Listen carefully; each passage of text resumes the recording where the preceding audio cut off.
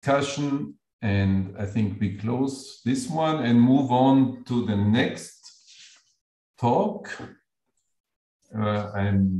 which is going to be Stefania Fresca, and hi, here you are. Yes. Here you are. I try to share my slide. I see very well your slide. I hear you well. Okay. Can you see? Yes, the full screen slides. Yeah, I think that everybody can see. I see no complaints in the chat, so I think we can just start with your talk. Mrs. Fresca, please start. Thanks. So thank you for the introduction. I am Stefania Fresca, and I am a postdoctoral researcher at MOX, Politecnico di Milano. The work I'm going to present regards deep learning-based reduced order models for the solution of time-dependent parametrized PDEs. And it's in collaboration with Andrea Manzoni and also from MOX. So let's say that we are interested in solving a full order model expressed as a parametrized dynamical system, which may arise, for example, from the semi-discretization of PDEs, such as the monodomain equations, which describes the electrical activity of the heart, that is, the propagation of the electrical signal through the heart. The problem is that solving the FOM in two contexts, real-time and multi-query applications, entails prohibitive computational cost when the dimension of the FOM is large. Reduced order modeling aims at replacing the FOM by a model showing much lower complexity, but still able to express the physical features of the problem under investigation. The most used approach to ROM is the linear one, but it results to be ill-suited when dealing with problems featuring coherent structures propagating over time, such as wave or front propagations, linear transport, or convention-dominated problems. Moreover, it is ill-suited when dealing with problems characterized by a solution manifold showing low regularity with respect to the parameters of the problem. Motivated by this, we indeed move to nonlinear reduced order modeling.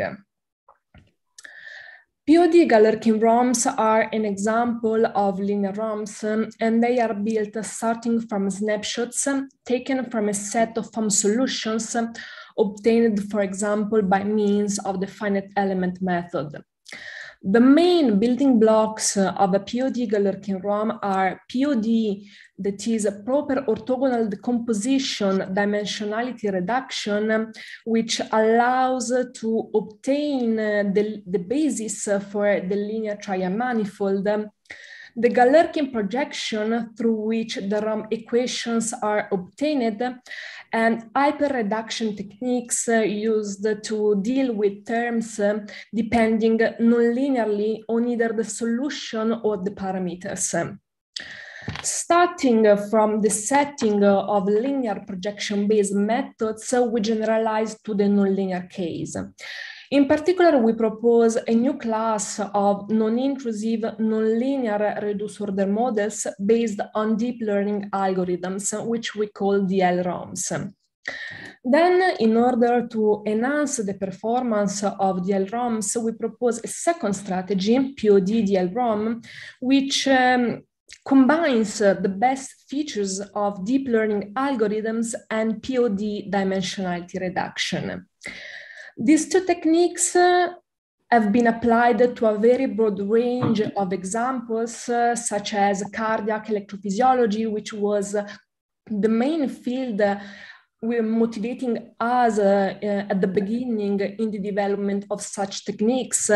But after that, due to the fact that the techniques we developed are proved to be very general, we applied also to ADR problems, mechanics problems, fluid dynamics problems, as I will show you in the following.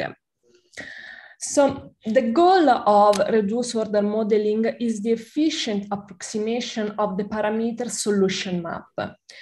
A linear ROM looks for an approximation of the FOM solution expressed as a linear combination of basis functions. The solution manifold is approximated by means of an n-dimensional linear trial manifold defined in terms of the matrix V, where UN are the ROM intrinsic coordinates.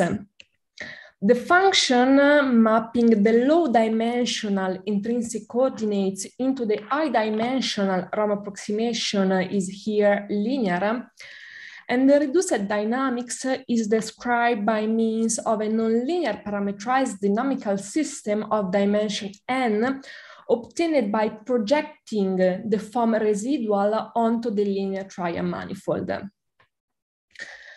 A nonlinear ROM instead looks for an approximation of the FOM solution defined in terms of a nonlinear function pch, which plays the role of the previous matrix V, but in a nonlinear fashion. The solution manifold is approximated by means of an n-dimensional nonlinear trial manifold expressed in terms of such nonlinear function. The map from the low-dimensional intrinsic coordinates to the high-dimensional ROM approximation is nonlinear, and the reduced dynamics is described by means of another nonlinear function which directly models the relationship between the parameters and the intrinsic coordinates. This relationship was instead intrinsic to the ROM equations in the case of a linear ROM. As I said, POD-DL-ROM ROMs are an example of linear ROMs. In this case, the matrix V is computed by means of proper orthogonal decomposition. Then the matrix P, consisting in a dot selection through a suitable hyperreduction strategy, is computed, thus allowing a testing time to assemble the operators appearing into the ROM equations without relying on high-dimensional structures. Then the Galerkin projection, the assembly, and the solution of the ROM are performed. POD-DL-ROM ROMs show several limitations when dealing with coherent structures propagating over time, such as cardiac electrophysiology, for example. Indeed, the linear superimposition of modes results in a very high-dimensional linear trial manifold in order to get an acceptable accuracy. Moreover, evaluating the ROM requires to solve a dynamical system which might be unstable unless the time step size is very small. Finally, the ROM must account for the dynamics of all the field variables, even if the interest is only in one or part of them. These limitations compromise the efficiency of POD-DL-ROM ROMs, and in order to overcome them, we move to nonlinear reduced order modeling and propose the DL-ROM. A DL-ROM looks for an approximation defined in terms of the decoder function of a convolutional autoencoder neural network. To describe the reduced dynamics onto the nonlinear trial manifold, we rely on a deep feed-forward neural network. And finally, in order to get higher accuracies confirmed by a numerical test, we also employ the encoder function of the convolutional autoencoder. So a DL-ROM learns at the same time both the nonlinear trial manifold and the reduced dynamics by setting its dimension as close as possible to the number of parameters of the problem, that is the intrinsic dimension of the problem. The architecture of the DL-ROM employed at training time is the one reported in the slide. It consists of three main blocks, A, B, and C. The FOM solution enters block A, the encoder function, and it provides as output a low-dimensional representation of the FOM. The same parameter instance associated to the FOM enters block B, the DF and N, and it returns the intrinsic coordinates. In this way, the error between the two low-dimensional vectors is accumulated. Then the intrinsic coordinates enter block C, the decoder function, and it provides as output the ROM approximation. In this way, the reconstruction error between the FOM and the DL-ROM solution is computed. Regarding instead the testing phase, the actual architecture is the one into the red box, that is at testing time we discard the encoder function. The first test case I want to show is the 2D figure of 8 reentry solution of the monodomain equation coupled with the Aliev-Pamphilo ionic model and discretized by means of P1 finite elements. In this case, the parameter is the y coordinate of the second applied stimulus. Indeed, we employ the S1, S2 protocol in order to induce the reentry, which can be seen as the cellular mechanism undergoing cardiac arrhythmias such as atrial tachycardia. The comparison between the FOM and the DL-ROM solution for a testing parameter instance is the one reported here, where we start from a FOM dimension almost equal to 70,000, and we are able to end up with a reduced dimension equal to 2, that is equal to the intrinsic dimension of the problem. The maximum relative error here is about 10 to the power of -5. If we look at this picture where we reported the trend of the relative error indicator over the testing set versus the CPU time at testing time, it's clear that the DL-ROM outperforms POD-Galerkin ROMs both in accuracy and efficiency. Then we increase the complexity of the problem by considering both re-entry and non-re-entry dynamics.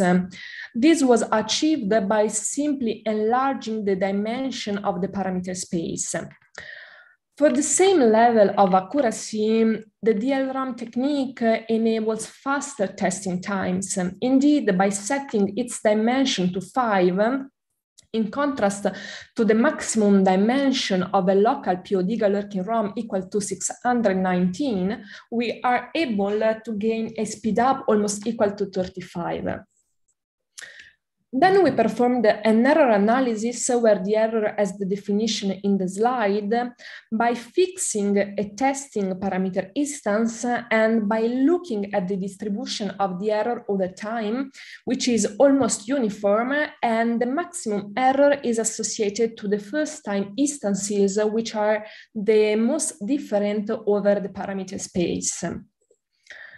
So now I would like to highlight the benefits introduced by the use of a DL-ROM. Its dimension can be kept extremely small, very close or even equal to the intrinsic dimension of the problem. It can be queried at any time instant without requiring the solution of a dynamical system until that time.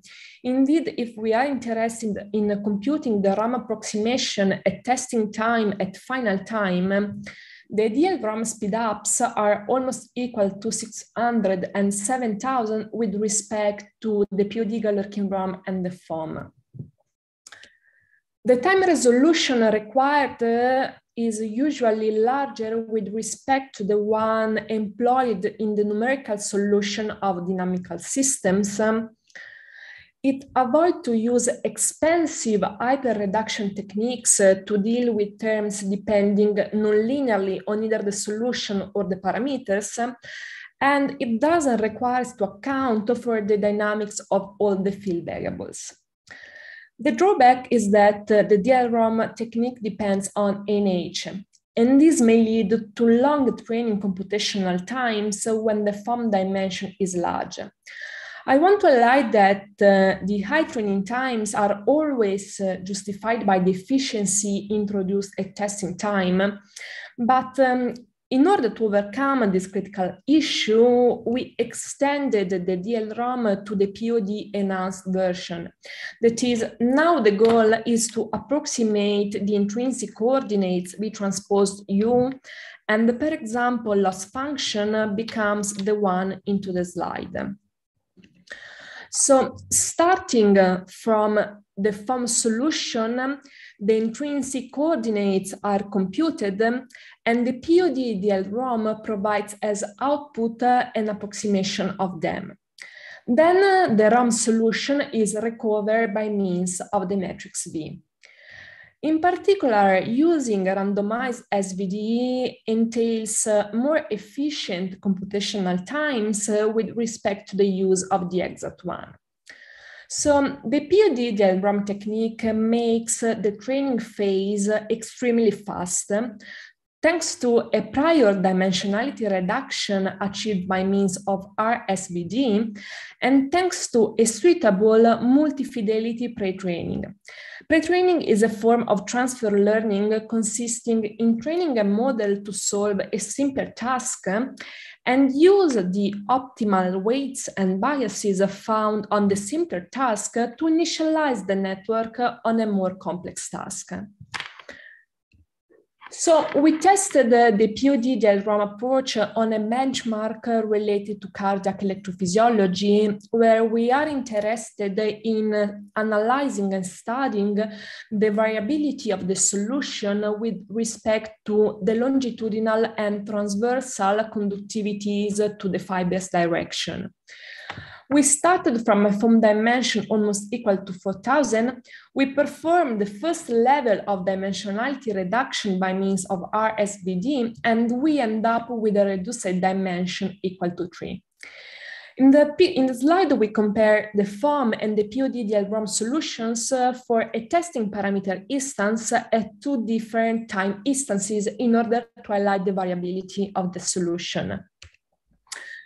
Both the DL-based ROM techniques are able to provide very efficient testing computational times.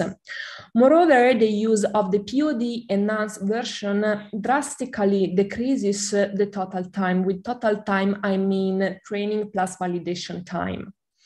Then we analyze the use of pre-training into scenarios. The first one consists in increasing the FOM dimension. Starting from 4,000, we increase the dimension to 65,000 almost, and the use of pre-training enables us to decrease the total time from 42 minutes to 12.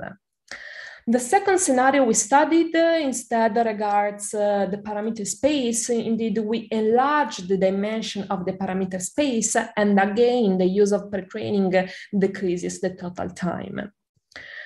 We investigate the use of pre-training also on the 3D elastodynamics equations, where the parameters are the Young modulus and the Poisson ratio. Here we employ the optimal parameters found on the red task to initialize the network on a new configuration where we modify the parameter space. We move from the Sandvenan-Kirchhoff constitutive law to the Neuquian one. Now the external time force is time dependent. First it was constant, and we enlarge the dimension of the time interval. Here, I would like to highlight two aspects. The first one is that by means of pre-training, we are able to decrease the total time of a factor 4. The second is that the testing time, and with testing time, I refer to the time needed to compute NT. In this case, NT is equal to 90 time instances for a testing parameter instance is on the scale of milliseconds.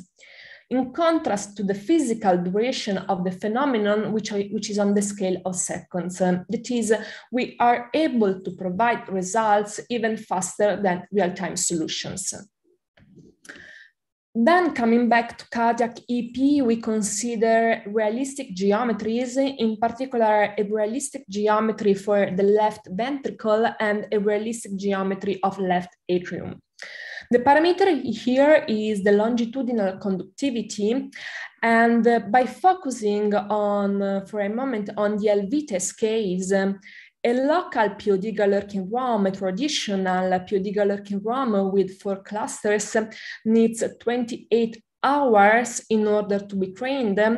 Instead, it's possible to train the POD-DL-ROM in less than an hour. Both on the LV and the LA, we are able at testing time to achieve real-time solutions. The construction of a POD-DL-ROM can be extended in a straightforward way to problems involving more than one field variables, such as the approximation of both the velocity and pressure fields in the Navier-Stokes equations, or the solution of a coupled fluid structure interaction problem. POD-DL-ROM show limitations also in this setting. One has again to treat efficiently nonlinearities. All the field variables must be approximated. ROM stability must be ensured by enriching the reduced basis spaces. And one has to impose the coupling constraints, which obviously increases the dimension of the problem. These limitations are solved by means of a POD-DL-ROM by treating as independent the different field variables. Indeed, by exploiting an analogy with RGB images in image processing, starting from the snapshots of the different field variables, which may have different dimensions, the intrinsic coordinates are computed and they are stuck together, thus forming a tensor which represents the actual input and output of the POD-DL-ROM neural network. This approach doesn't entail main changes in the network and in the number of parameters of the network. Indeed, only the first layer of the encoder function and the last layer of the decoder function are responsible for the handling of the different input channels. We tested this approach on the 2D Navier-Stokes equations, where we consider a fluid in a pipe with a circular obstacle. The parabolic inflow profile is the one reported in the slide, where the parameter is the amplitude of the sinus function. Here we are interested in reconstructing both the velocity and pressure fields. So we started from this FOM dimension. We perform the first dimensionality reduction for each input channel, and then we end up with a reduced dimension equal to 5. In the slide, we compare the FOM and POD-DL-ROM velocity magnitudes and pressure. And I would like to highlight also the ability of the POD-DL-ROM solution in replacing the FOM solution when computing outputs of interest, such as the drag and lift coefficients or the flow rate. In particular, POD-DL-ROM is able to capture the oscillating behavior related to vortex shedding. Then we focused on the fluid structure interaction between an elastic beam attached to a fixed rigid body and an incompressible laminar flow. This was done by solving the incompressible Navier-Stokes equations in ALE form coupled with the nonlinear elastodynamics equations.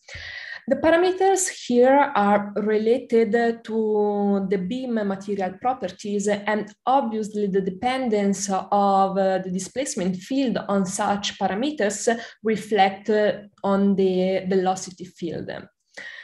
Here we were interested in reconstructing only the velocity and the displacement fields, not the pressure field.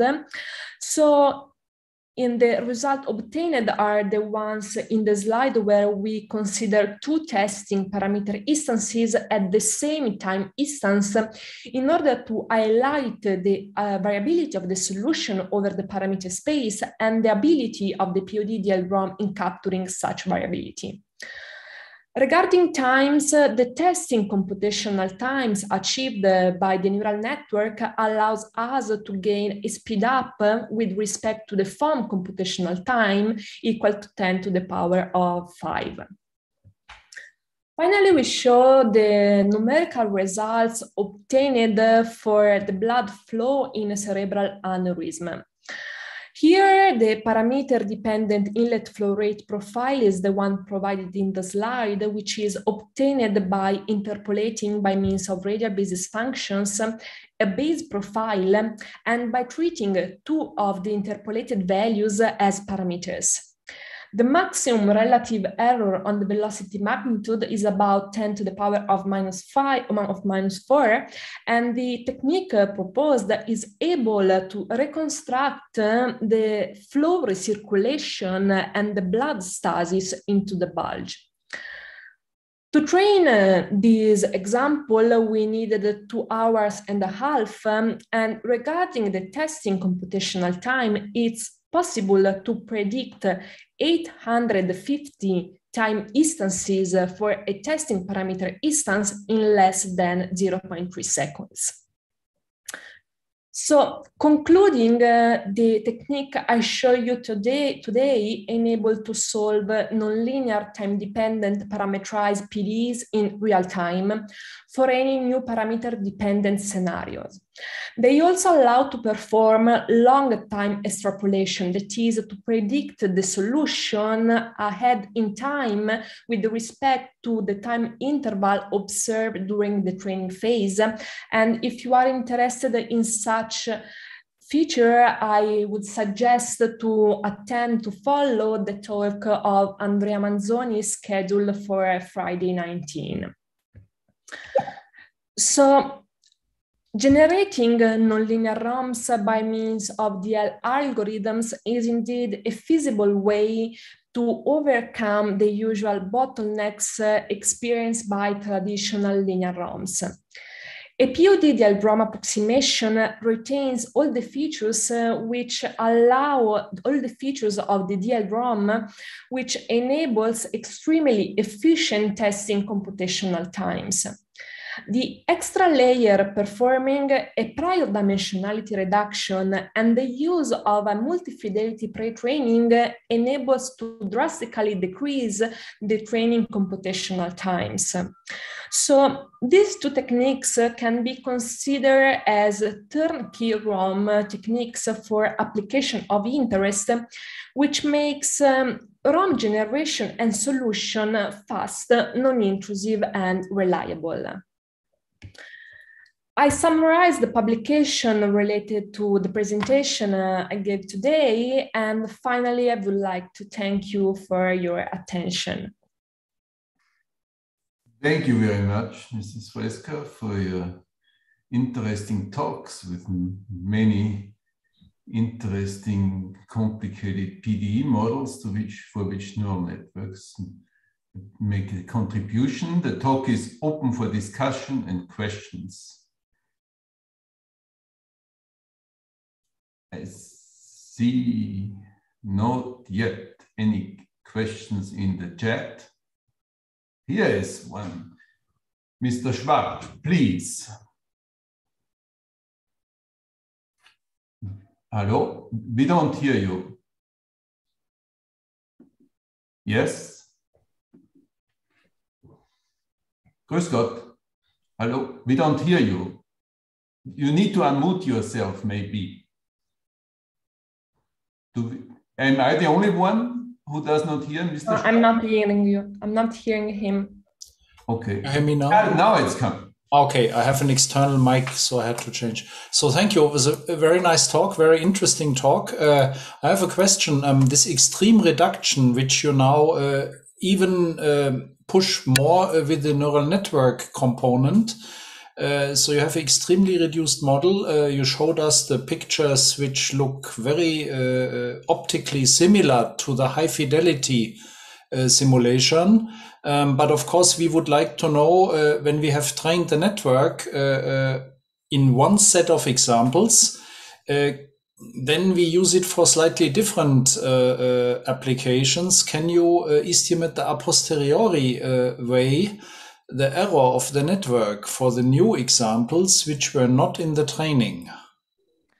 Let's say that we are working on something similar to try to quantify the generalization error of the neural network.